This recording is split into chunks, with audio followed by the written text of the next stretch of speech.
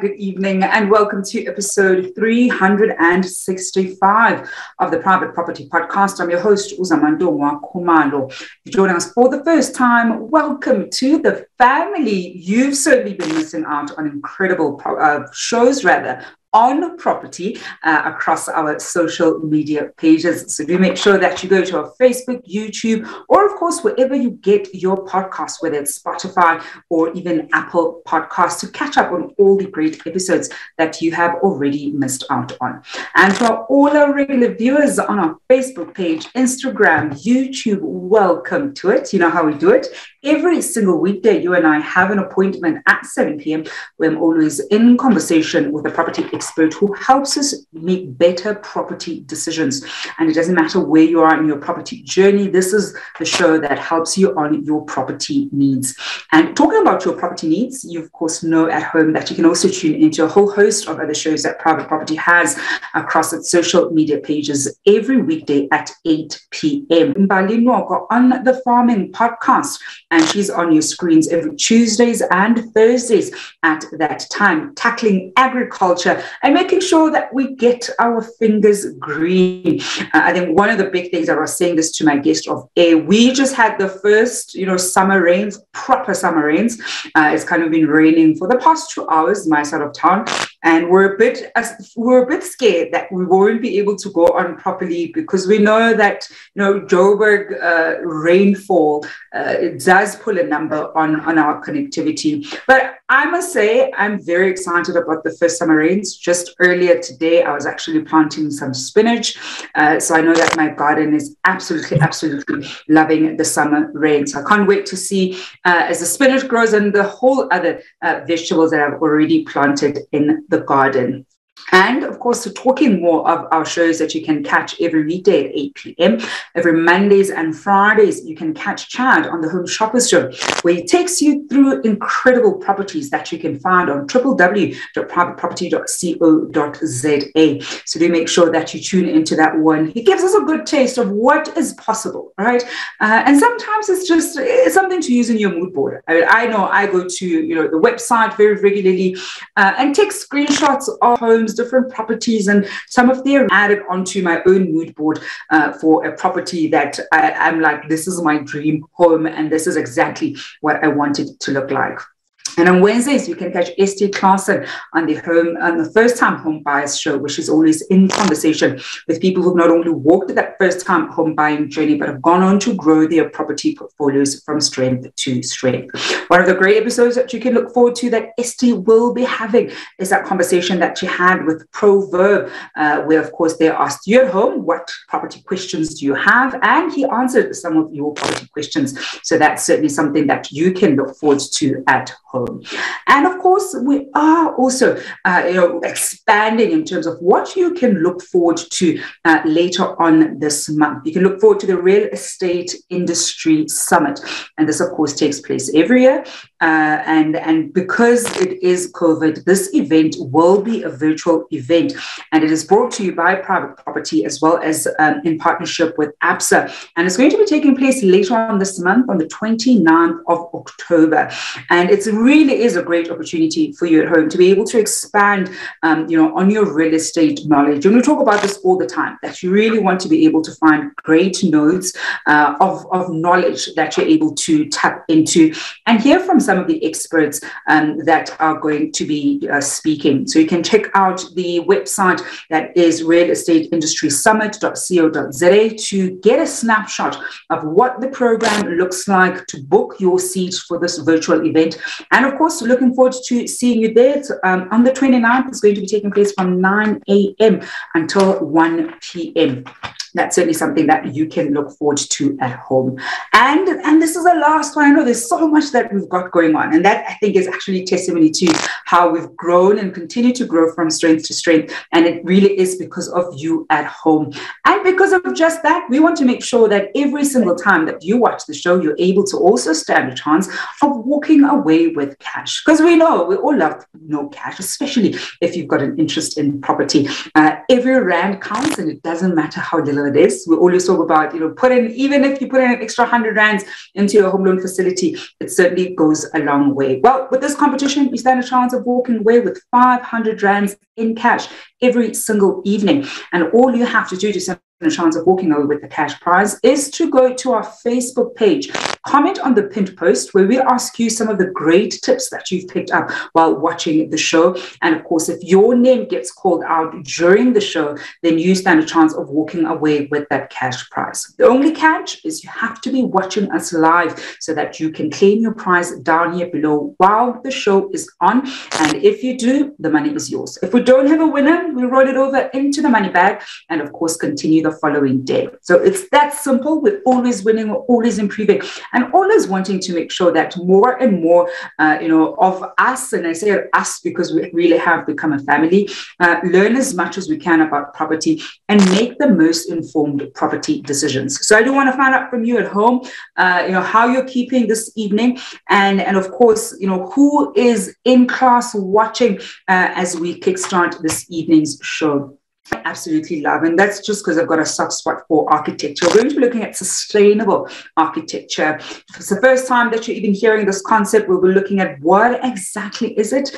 So almost a sustainable architecture 101, and really getting a good sense of what it is, what is it not, and how we can go about and what it looks like at different types of projects, whether it's residential or, of course, commercial projects. And I'm joined this evening by the young Daniel van der Merwe, who is the founder at Leaf Architects. Daniel, good evening, and thank you so much for joining us this evening. Hello, it's wonderful to be on your show again. Thank you for inviting me. It's only a pleasure, Daniel. You and I are chuckling as I call you young. Daniel and I were talking off air. He was even joking that he got his hair all done just for me for this show this evening. Many of you at home know him. So I was even saying to him, so he's gone and grown a beard and a mustache. Is it a thing of the times? Is it COVID? I know many people are doing all sorts of things, but he's looking very young. He's looking dashingly handsome and very young. And thank you very much for cleaning up for the show, Daniel. And I think to kickstart us with our conversation and looking absolutely amazing is when we talk about sustainable architecture, what is that? What does that even mean, sustainable architecture? I think sustainable architecture, really, the primary goal is not only do we try and save the planet one step at a time, but in other words, it's about using the resources on the planet more effectively and more sparingly. But it also means money in your pocket.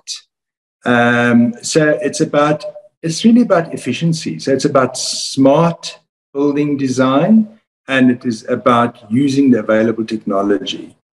The days of just using energy and using electricity indiscriminately it's really over. As you know, Eskom, with all our blackouts and the price of electricity, as you know, has gone up by 385% over the past few years. So it's really a concern.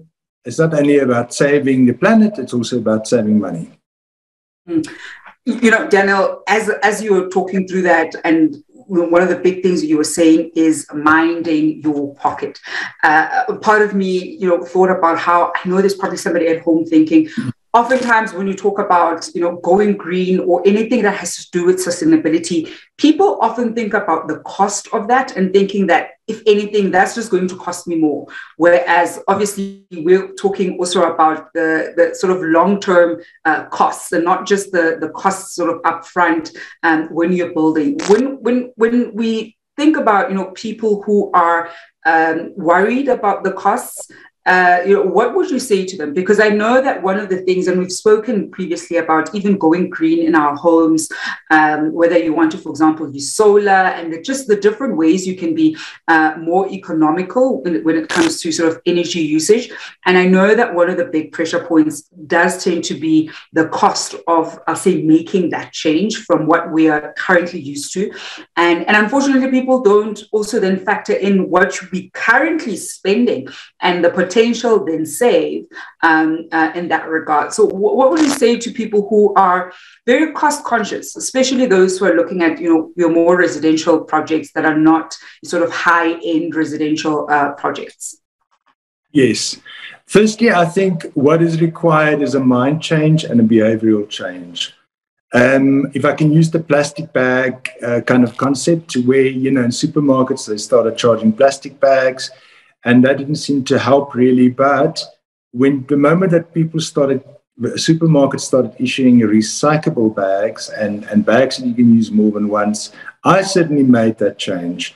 I certainly don't use plastic bags anymore, and I save money. I don't throw things away. I recycle it. I reuse it. Vegetable peels goes onto the compost heap. It's a kind of, firstly, it's a mindset change. And secondly, then the moment that you can see, if you implement small steps, for example, probably our most single expense is energy. So in a case where you've got an existing house, you can do simple steps. You can do things like just changing your light bulbs to LED light bulbs, which consumes 20% of the electricity of a normal traditional light bulb. You really can reduce your water heating bill very effectively. I'll give you an example. I switched over to gas geysers, which means it's not an electric geyser that runs and keeps the water hot at a certain temperature over time. It heats the water instantaneously the moment that you need it. The moment you turn up a tap, that is when the gas kicks in, and that's when you get hot water. And I can tell you that in my personal experience, I've saved 1,500 Rand a month on my electricity bill. Now that, if you think that you can get a gas geyser for anything from 6,000 to 12,000 Rand, you can really pay that geyser off very quickly. So that's the first thing that you can do. The second thing that you can do.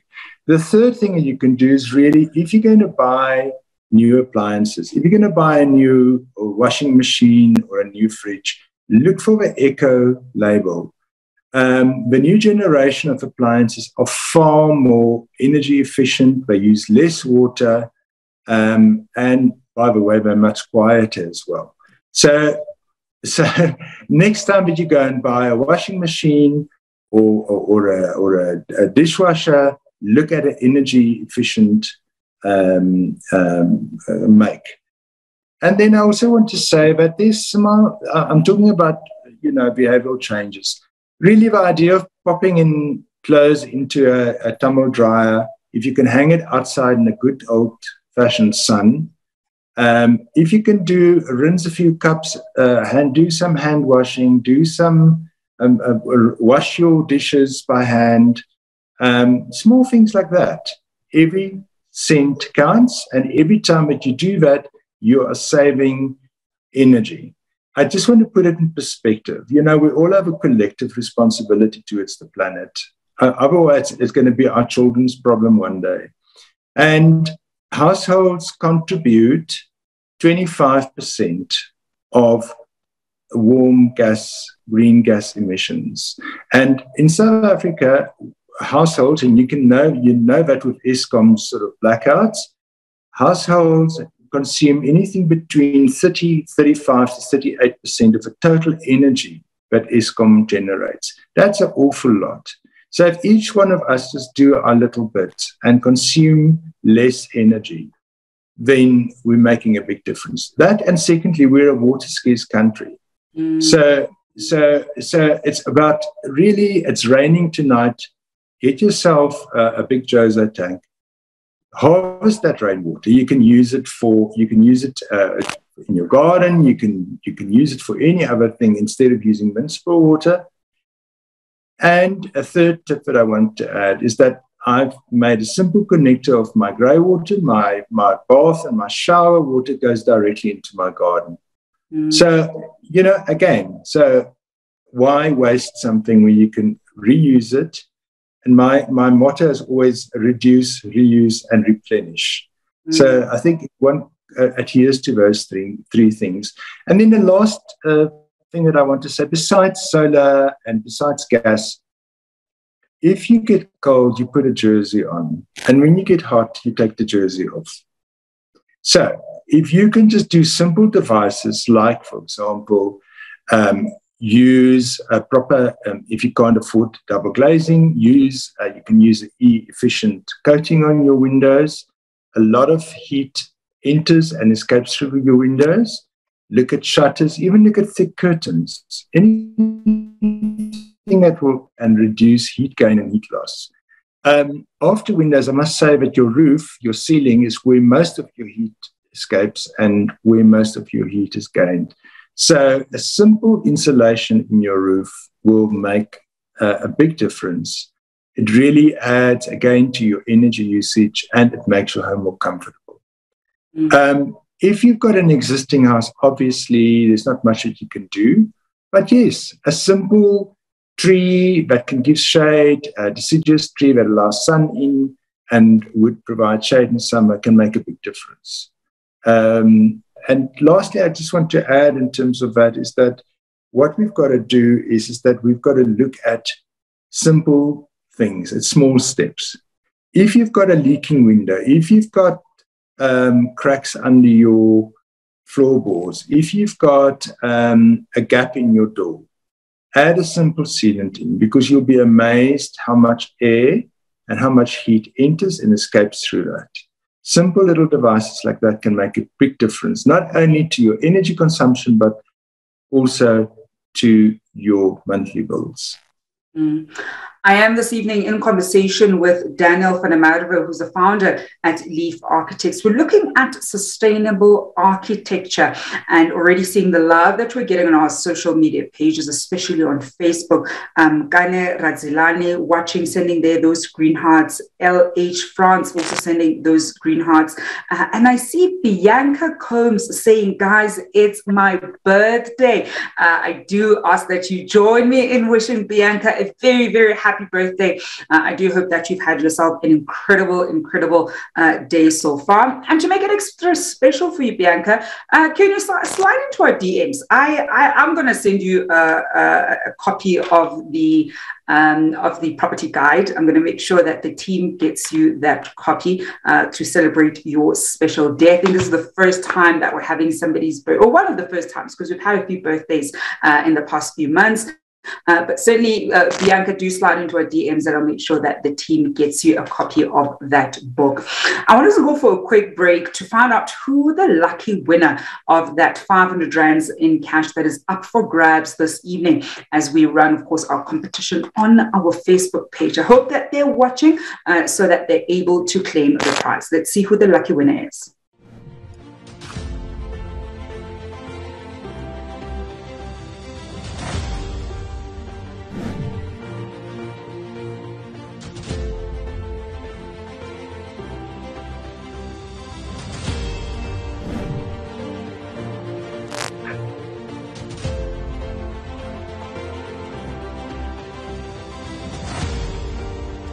And that lucky winner this evening of that 500 rands cash prize is Lebogang Kolotse. Lebogang Kolotse, I hope you're watching. Drop us a text down here below in order to claim your prize. And if Lebogang doesn't claim that prize, it is, of course, going to roll over into the money bag tomorrow evening. But we still have some time to find out if Lebogang is indeed watching us and, of course, can claim that prize. As we continue our conversation with Daniel van der Merwe on sustainable architecture.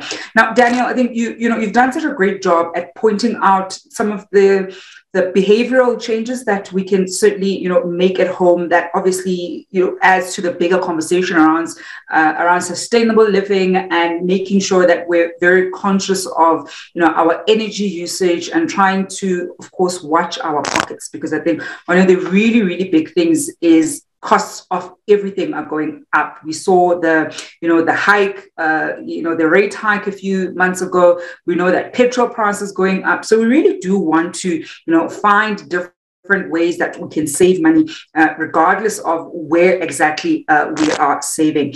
And I've got a few comments here from our viewers at home who also share that particular sentiment on our Facebook page. And we've got Utembale Tumakanda saying, wish I could save on levies and a special levy. And that's a huge one. And I think with that one, on the levy front, that's one way. And I certainly, say, Tembale, to watch some of the episodes we've done on levies, because there are different ways to also get a sense of why your levy amount might be what it is. But where special levies are concerned, we know that we sometimes tend to find that special levies get raised when adequate planning wasn't done. And now they have to raise a special levy in order to pay for that particular thing. And, one of the big things that we tend to raise special levies for instance, is even around a paint job, whereas we're able to save up for that particular job, as opposed to sort of waiting the last hour for it and having to raise those special levies. Semi Mashans is saying electricity is so expensive. I'm considering solar geyser system installation in my property. Umata Shingang is saying doing laundry by hand is a bit extreme for me, but I'm all for saving the earth. I am big on that. Kana Radzilani is saying that's a good thing to use water from the bathroom to your garden. It's actually saving water, fam. And that's a big thing. I think, grey water and being able to really reuse your bath water for your garden is a game changer, especially when you've got a big garden. And even when you have a small garden. Now, Daniel, I think one of the things then when we talk about sustainable architecture, and we look at, for instance, a residential project, what does that then look like for somebody who is about to build? So, we're not now talking to people at home where we want to make these different changes. But now when we're looking at, we've got a relatively blank canvas, and we want to obviously be as mindful of the environment as possible. What does that then look like for those of us who are going to go into a building project? To me, the whole idea of sustainable architecture or green architecture is almost a cliche. It's something which everybody's bandied around. Good architecture, good design is sustainable design. Exactly. And there's a lot that we can learn from our forefathers. There's a lot that we can learn from traditional technologies where they did simple things like it's called smart design. It's about orientation. How do you orientate your house? Your main windows, do they face north? Do you block off sun on the south, on the west side? Do you use the south side window opening sparingly? Little things like that.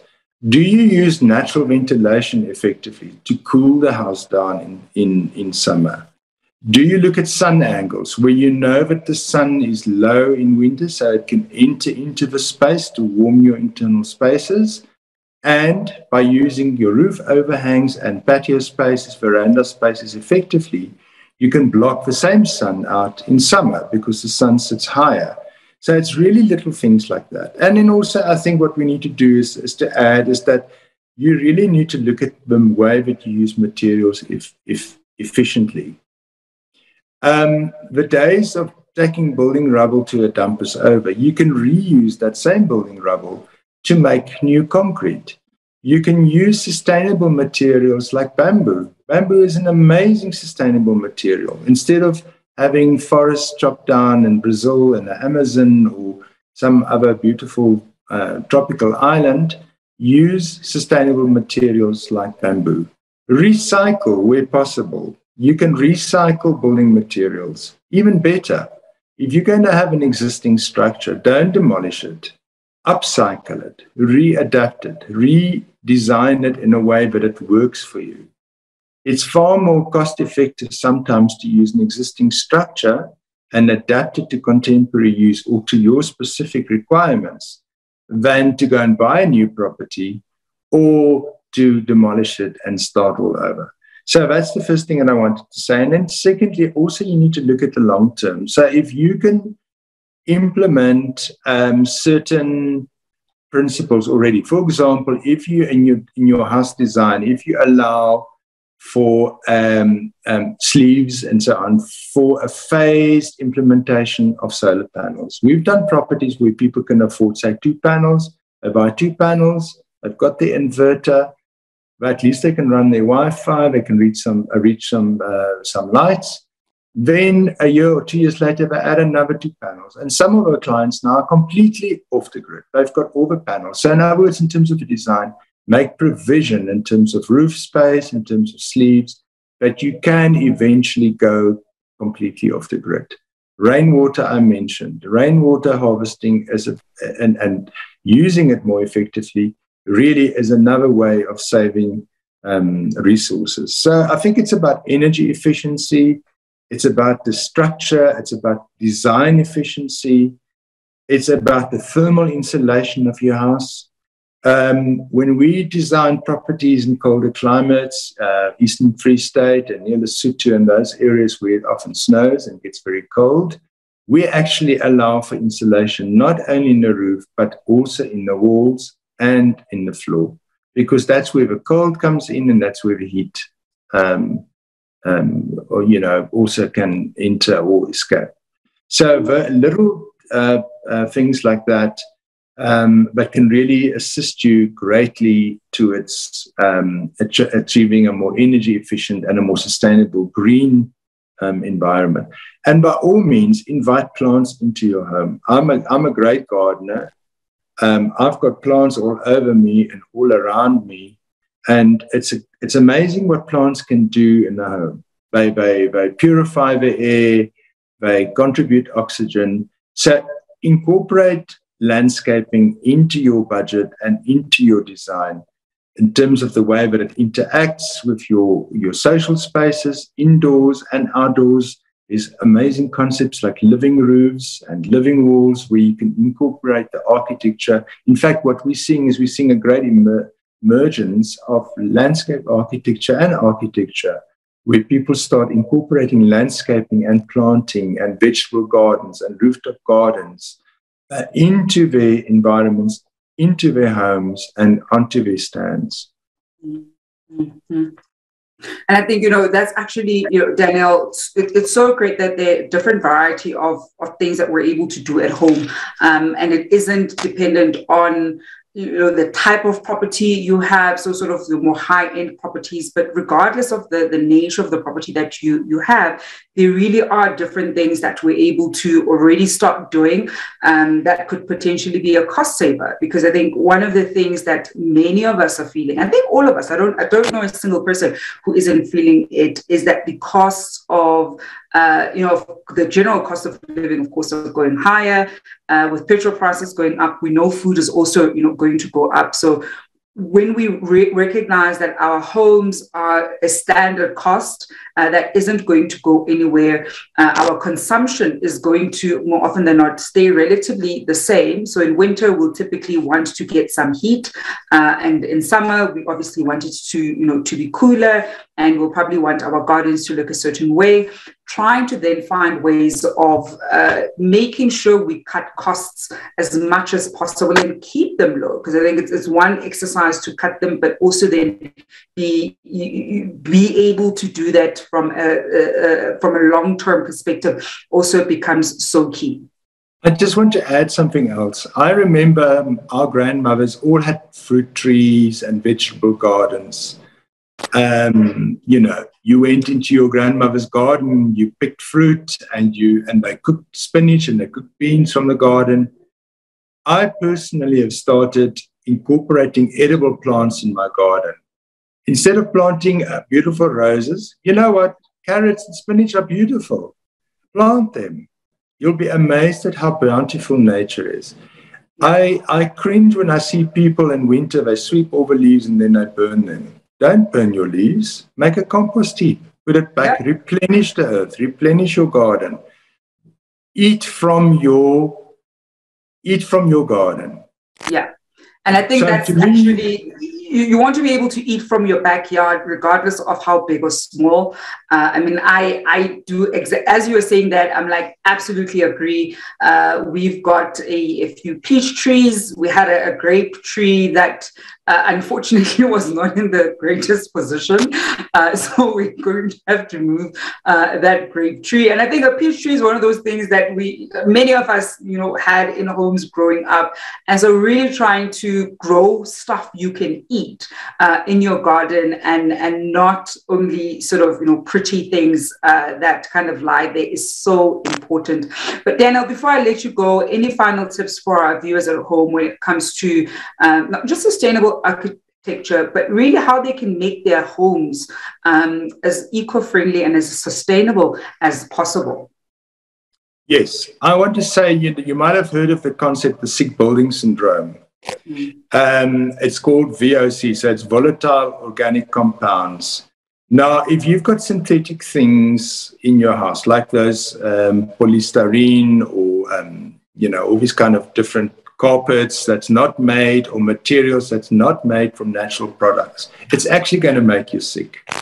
So not only is there a thing of that, we're consuming petroleum-based products to manufacture all this synthetic stuff, but it's also going to make you unhealthy in the long run. So get rid of slowly and slowly. If you're going to buy something, if you're buying a new carpet, if you're buying a new duvet, if you're putting new curtains in, if you're putting a new floor in, use natural products as far as possible, recyclable products as far as possible.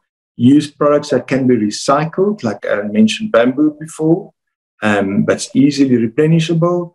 And not only will it benefit your health, it will also benefit the planet. And that's certainly a great note to leave it on this evening. Daniel, thank you so much for joining us on the show. Pleasure. And that's Daniel van der Merwe, who's the founder at Leaf Architects, wrapping up the Tuesday edition of the Private Property Podcast with myself, Uzamantungwa Khumalo. Unfortunately, Lebohang Golotse did not claim the price down here below, so he does miss out on that. So we've got that 500 rands going into the money bag, and tomorrow evening we'll be giving away 1,000 rands. Remember, if you know that you've entered the competition, you've commented on the pinned post, make sure that you watch the show, because we could be calling your name out loud, and of course you stand a chance of walking away with that money. Well, that's it from myself, Uzamantungwa Khumalo, and the rest of the team. Happy birthday again to Bianca. I hope you've slid into our DM so we can get you your birthday present. I'm off. I'm going to be back on your screens tomorrow evening at 7 p.m. But do stay tuned for Umbalini at 8 p.m. We'll be bringing you the farming podcast. Until then, hoping you're staying home and staying safe.